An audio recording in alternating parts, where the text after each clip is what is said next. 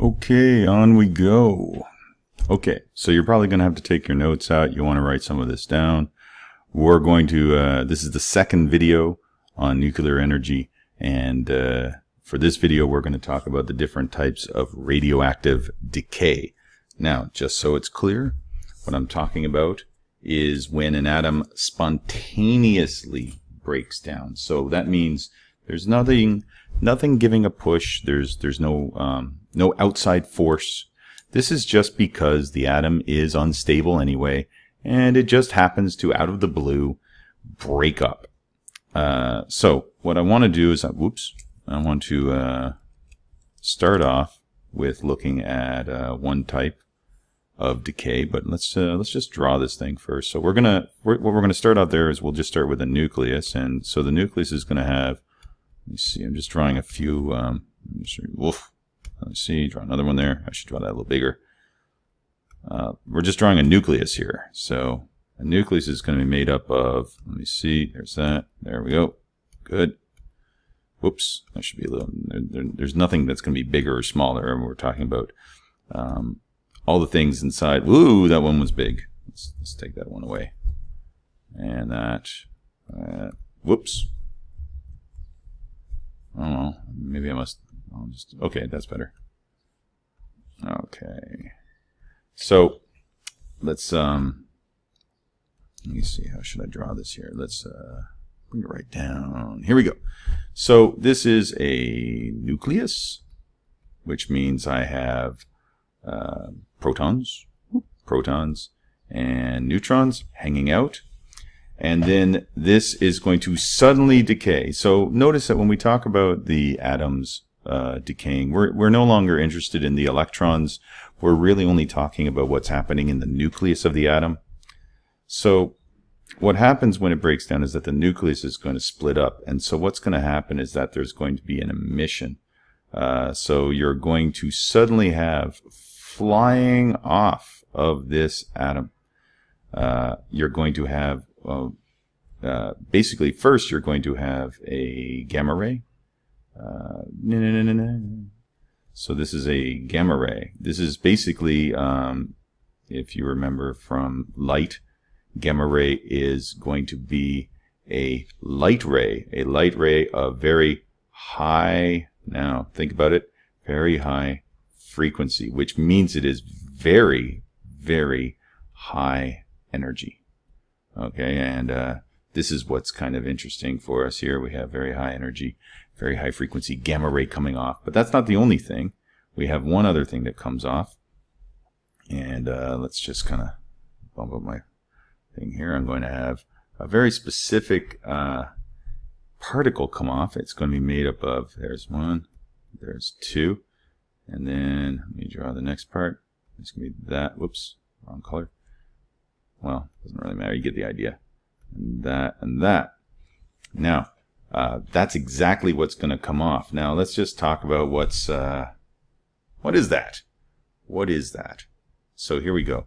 We've got the nucleus. It's going to emit. Let's just make sure that what we're saying, this is emitted. In other words, it comes off of this and flies away. We have a gamma ray, a light ray, right? Remember, this is light, right?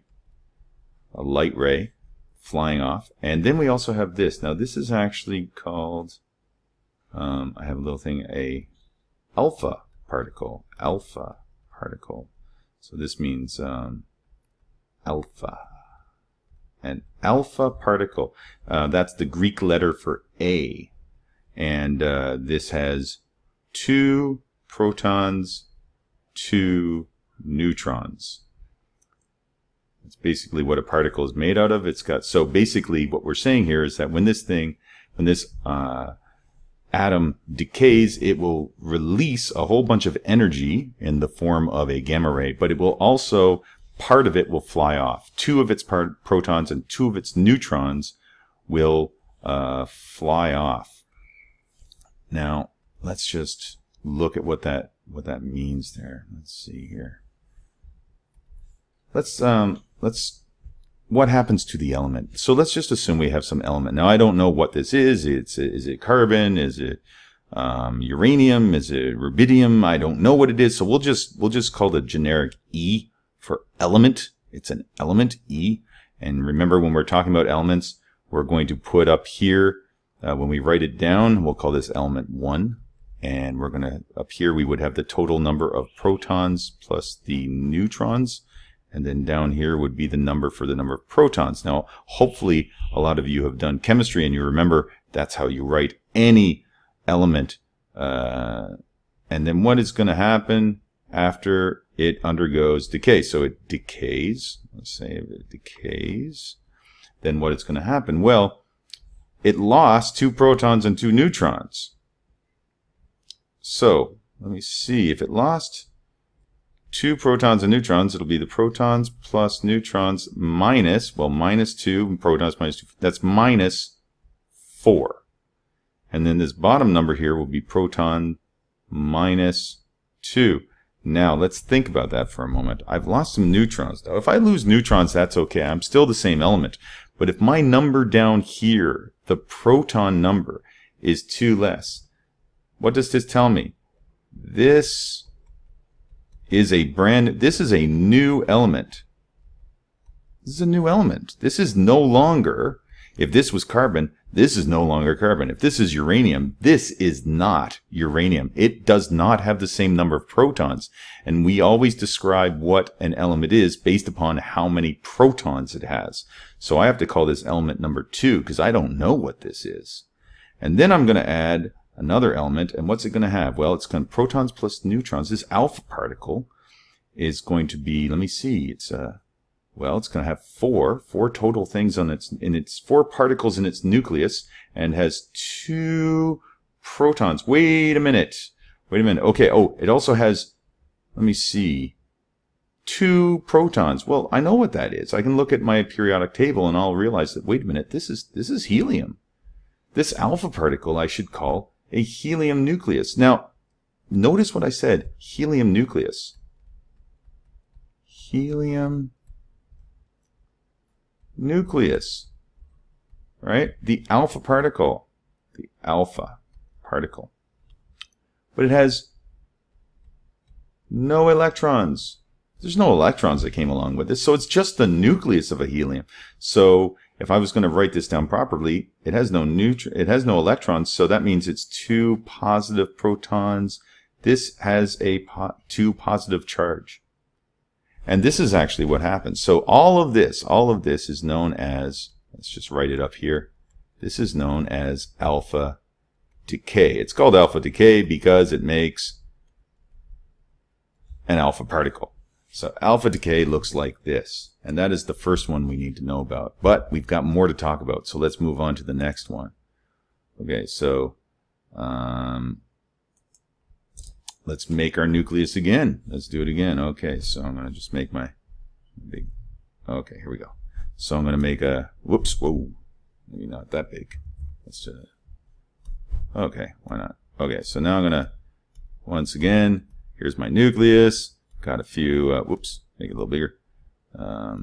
Once again, it doesn't really matter. I don't really care how many there are. I'm just drawing this just so that we understand what we're doing. Whoops, bigger than that. So we've got my protons, my neutrons, and here I have my nucleus. So let's once again get this right. Here is my nucleus. I might as well give a title to this already. This is actually what's going to be called, this is our next one. This is number 2. This is beta decay. So it's going to be a little different. It's going to be a little different from the other one because just remember, we have, let me see, I've got protons, I have neutrons, and so once again, if I had to write this down here, I'm going to say I have an element, and just like the last time, we still have the P plus N and the P, and we're calling this element 1, and then it is going to, what's going to happen? Let me see this. I'm going to look at one of my, this is a neutron. Now, beta decay is a little weird because what happens Now this is going to be a little strange, but just think about this now.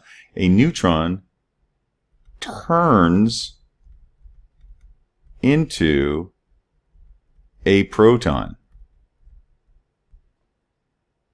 Okay, so let's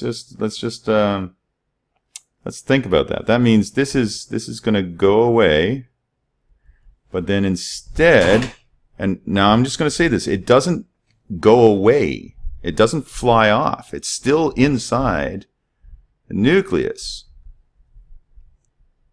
I should have drawn that a little closer, shouldn't I? Here, let's put it right there. There we go. So that, here, I'll just make it big. It turns into a proton. Now, let's think about this. That means this neutron, now, neutrons are neutral. They have a neutral charge. They don't have any charge. But it suddenly now has a positive charge. It suddenly has a positive charge. Now, this is going to sound a little weird, but what happens is that the neutron, in order to get that positive charge, it emits out of it an electron. So it loses some negative charge that's inside of it to be unbalanced and get a positive charge. So what happens is that I'm going to have an electron over here. Now, how do I draw that electron? Well, let's just, I don't have a color for electron. Let's, I don't know, let's color it yellow. We'll color it yellow. Okay, so, and it's small. Ooh, yellow's horrible. Or I'll use, what should I use? Orange. I'll use orange because now you can see it. There we go. Electron. And it's going to be negatively charged. So negatively charged. So beta decay, let's just go through it. A neutron turns into a proton, and in doing so will emit an electron away from it. That's basically what happens. So that's beta decay. What's going to happen? Okay, so I'm going to have my element. Now what has happened? Have the protons and neutrons changed? Well, nothing is left, so it's still the same number of protons and neutrons. But if you think about it, one of those neutrons now is turned into a proton, which means this lower number is now p plus 1. I have suddenly, out of the blue, gotten a new proton. And as a result now, once again, this is a new element. This is a new element. But not only that, I'm also going to have, flying away from it, an electron. And if I was going to write down that one, I would say, well, that's 0 protons and neutrons, and it is -1. That's actually, I'm probably talking about that. What is this thing called? This is known as the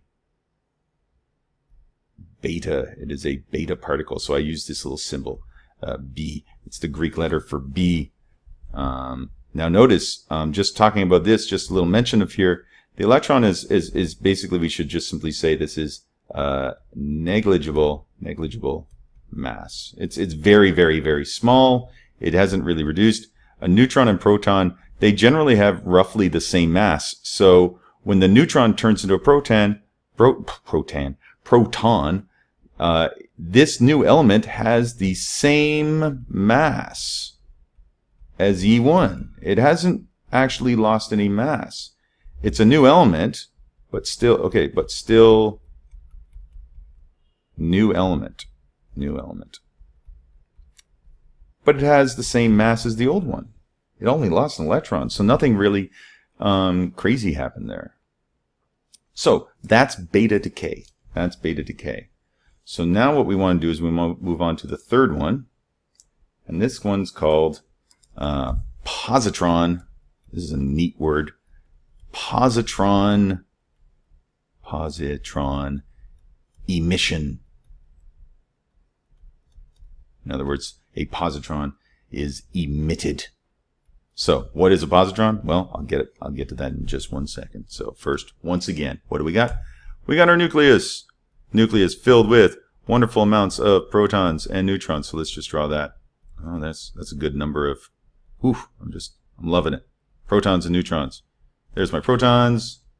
Let me draw the neutrons now. There we are. Get a bunch of neutrons in there. Some amount. Doesn't have to be the equal amount. It's just there's a bunch in there. It's unstable. And so once again, I'm going to, let me see. This is an element, and just like before, got the same thing going on. Proton plus neutron, proton, element 1, and then what is going to happen? Okay, so positron emission, what happens? Well, it's actually quite similar to beta decay. It's a little different. But what happens? Oh, what did you think was going to happen? Of course this is going to happen. The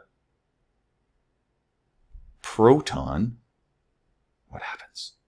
What do you think happens? Anyone want to guess? Yes. Somebody out there, I know you said it out loud. Say it out loud, see if you get it when I say it. Proton turns into a neutron. That's what happens. The proton turns into a neutron. So that's kind of interesting. Well, the proton's going to suddenly, spontaneously turn into a neutron. So what happens as a result? Now, when this happens, let's think about this. This had a positive charge, and now it's neutral. So it's as if it lost its positive charge. How does that work? First off, proton, let's just say it here, proton turns into I should write that better. Or sorry, let me do that again. Turns into a neutron. And then what happens? The neutron will emit. Now you're thinking, what the hell does it emit?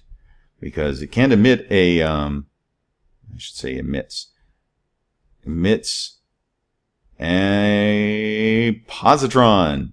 Now what the hell is a positron? You might be asking. Perhaps you have not done very much particle physics and you have never heard of that word. Maybe they don't tell you in chemistry. I don't know. I don't know what they tell you in chemistry.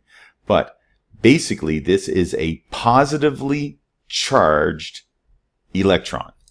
Positively charged electron. So I'm going to color it orange again. Let me see. So there it is. It's a very small particle.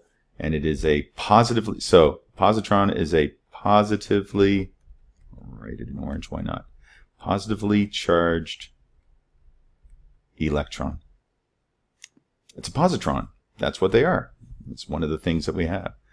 So basically, the change happens here. I get this sudden burst of a positron flying off, and hooray. So what does this look like? Okay, let's just think. So once this happens, my element now has, once again, just like beta decay, the same number of protons and neutrons, but now in this case, one of my protons has turned into a neutron, so I have one less proton in this whole thing. So once again, same mass, different element. It's almost exactly like beta decay, with the exception that now I have something called I still use the symbol for electron. It has 0, but instead of -1, it is +1 down here. I have a positive charge to this thing. This is my positron right here. And that's positron emission. Now there is one last type of decay that I want to talk about, but it's a little trickier because it's not really, it's difficult to call it a separate type of decay. There really is kind of just 3. But I want to look at alpha decay one more time, because alpha decay is the production of the alpha particle. But as I mentioned, there is something else that happens, and that's the fact that we have a gamma ray coming out. And this, to some people, would be considered something separate. And so if we're really going to talk about the different types of decay that take place, I should erase this, we have to include that as almost separate, and we should say the 4th type is what's known as gamma decay. Gamma has that symbol. That's the symbol for, I guess, a G, you could say. Sometimes it has this little, comes down a little bit. It doesn't really matter too much as long as you draw it somewhat like that. But so let's just simply say this. Any rearrangement of a nucleus, so that means alpha, beta, positron, decay, any of those results in a rearrangement of the nucleus. So for any of these, as long as it results, now here's the tricky part, results in a change of mass. Now, did these create a change of mass? Not always. Now, so we have to be careful about that. If there was a change of mass, we get a emission, I should say an emission of a high energy gamma ray. Gamma ray. So you're always going to see that. It might look like that, but usually you see it drawn like this also, like a little wavy line. And why do we show it as a wavy line? Well, yeah, you remember, light is a wave. And so it makes more sense to draw it like this and say, remember, we're talking about a light wave. That's what we're trying to look at. Okay. So I'm going to maybe stop there. There's one more thing I'm going to talk about just before we finish off. It's just the last thing to think about, because these are four different types of decay, really. We have, let's just look at this for a minute. We have alpha, which is let me see, I'll just draw it really small. I got there's my alpha, my big alpha. Alpha makes a really big particle, bigger than all the other ones. I also have the beta decay, which is just little, oops, I should have drawn that orange, just like I said I would. There's my orange, beta decay with little electron.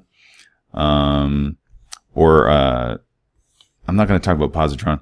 I want to talk about gamma also, though. Gamma, which was, like I said, looks like this.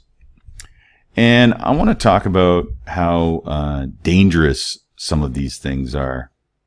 Now, let's say that a atom has decayed, and now we have these particles rushing towards you, and you're like, no, I don't want to get hit by these things. And so bravely, you put up one single sheet of tissue paper that you have close by. You take out a piece of tissue paper and you go, please protect me from this. And so what happens, I really should draw this gamma ray not as a straight line, but as a curve. Here, I'm going to keep going like this. Okay. So what happens? Well, the gamma ray says, yeah, right, and keeps moving through. The beta, blammo, right through the tissue paper. You're doomed. But here's what's kind of amazing. The alpha particle gets stopped by the tissue paper. It's too big. It actually gets stopped by something as flimsy as tissue paper. And you go, phew, no more alpha particles hurting me. But there's still beta and gamma rays coming at you. So you go, no, I'm going to stop it with a sheet. Let's bump it up now. We're going to give ourselves a piece of aluminum. That's pretty thick. What's going to happen? So boom, beta gets stopped. Yes, but wait, gamma ray flies through it like it wasn't there. And you go, oh my God. Okay, what can I do? So you stick a giant piece of concrete. There's a lot of people in the 1950s who were like, listen, in a nuclear war and all those gamma rays are flying at you, just get a bunch of thick concrete. You'll be okay. You'll be okay. And actually, no, that's not true. That's not true. You are so doomed. It will move right through concrete, not even be bothered by it at all. There actually is, you need a certain substance. Perhaps you know what this is. Does anybody know what this is? For example, if you're going to get your X-ray, you need to make sure, and the doctors really want to make sure, that the room is lined. All the walls in an X-ray room are lined with this substance, because it will stop. It will stop the gamma ray from killing you. Well, actually, I'm sorry, not killing you. You are getting gamma rays thrown through you with the X-rays. They are going through your body. But a doctor who is doing X-rays all day, every day of the week, would have too many gamma rays hitting them. They would get cancer and die. if it wasn't for the fact that they aren't getting exposed every time a person comes in, because the room is covered in lead. Lead actually has a physical structure that protects you from the gamma rays and stops those light rays from passing through. So kind of an interesting little thing I wanted to throw in there at the very end, just so you had an idea about the strength of some of these things. So remember, gamma ray is a high energy light ray, and you really can't stop it with very much. The energy is too high, the wavelength is too small. You just really can't stop it. So just something to keep in mind. But what I want to talk about next video is, okay, these are the particles. This is the decay. What exactly is decay? Like, how often does it happen? And how much energy do we get? Like, can we really create a huge amount of energy by doing this? We'll see in a little bit. Okay, see ya.